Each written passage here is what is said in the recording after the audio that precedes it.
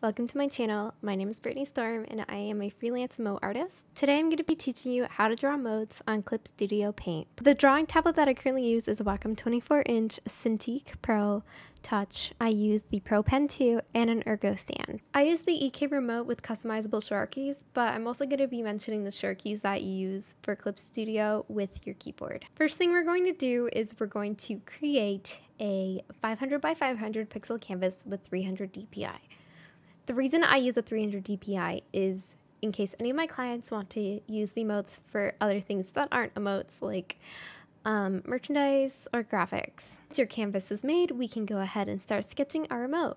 But before we start sketching, I make sure to have references to the character that I'm drawing or object that I'm drawing, whether that's different types of expressions or front face, 3/4, or side view.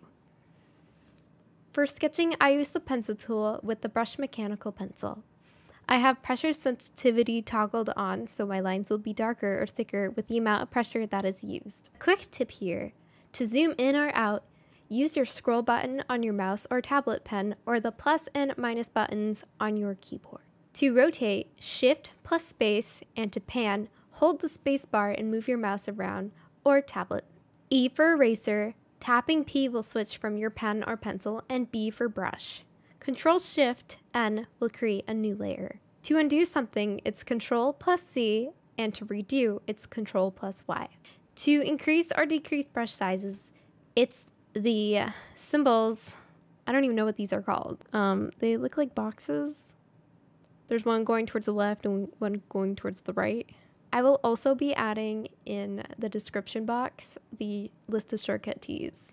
Today's emote that we will be drawing will be a Bulbasaur holding a heart. So I always start with a circle. It's just what I do when I make any character. It honestly helps me out in the end instead of just trying to draw the general shape of the character. I then draw a guideline through the circle depending if they're looking in 3/4, front, or side view. I then just continue to sketch and look over my references. I will flip and rotate to make sure everything is looking well proportioned. Don't try to make your sketch perfect. It's just a sketch. It's just the foundation of the emote. Once my sketching is complete, I go ahead and take a good look at it. I decide if I need to do any small changes or if I need to resize my emote a bit. The important thing about emote is making sure you fill in all of the square area we're given, leaving barely any open space. If it looks good, I reduce the sketch layer opacity by 60 to 80%. I then go ahead and create a new layer. I switch from pencil to pen tool. The pen brush I use is the G pen, which I'm assuming G just stands for general. I keep my brush size anywhere from 8 to 12. I do have pen pressure, so my lines aren't the same size always, and gives it a bit of characteristics to my lines. I also have stabilization on to help keep my lines crisp. Now I just line where I want to. I try to keep my lines thicker on the outside and thinner on the inside just to give my emote some depth. Once I'm done lining, and I like how my lines look, I now get to color. So my line art is always on the top of my layers, and I make my layers underneath the line art layer to start adding my coloring. To make coloring faster, instead of hand coloring everything in, I turn my line art layer into a reference layer. To do that, select a layer and then click reference. Once you do that, go to your paint bucket tool and select refer other layers. This now lets you fill in the area you need to on another layer. I always make sure each color I use is on a new layer, so it makes shading and lighting easier and also swapping colors out easier too. Don't be afraid to experiment with colors. With emotes, we want vibrant colors, nothing too washed out. We also want contrasting. Once your general coloring is done, if you want to stop here and skip shading and lighting, that's completely okay, but if you want to shade and light, this is how I do it, and it's a life changer. I will use the ink G pen tool and the airbrush soft tool for shading and light. If I want to shade and light the main skin color of my character, I just go ahead and select the layer that has my skin color on it, and I create a layer above that layer, and I go and find the clip to layer below button. What this does is it kind of puts these two layers together, but when you go ahead and draw the clip to a layer below button, should have a red line beside the layer preview stating it's a clipping mask, and it will only let you in that general area so you don't have to worry about major cleanup. With shading, you want to make sure you know what direction your lighting is coming from. I do have some references here on the screen, so just to generally show you guys what that looks like. If you struggle with shading and lighting, Just pick a side. Everything on the left will be light and everything on the right will be shade. I try to always, instead of going lighter or darker with that shaded color for shading and lighting, I will try adding more cooler or warmer tones.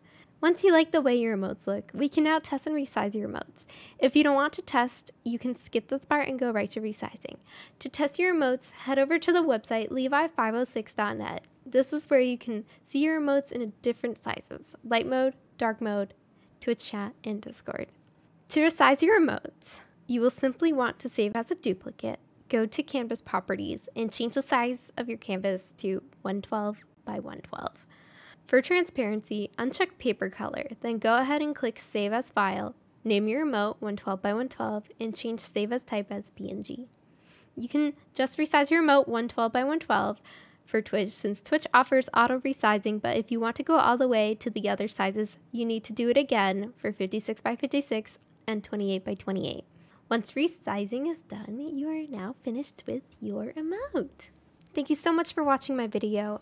I hope all the tips that I gave today helped. If you like what you saw, please give me a thumbs up, click the subscribe button, and comment down below if you guys want more videos like this, or if you have any general questions. I will be happy to answer them. Thank you guys so much for watching.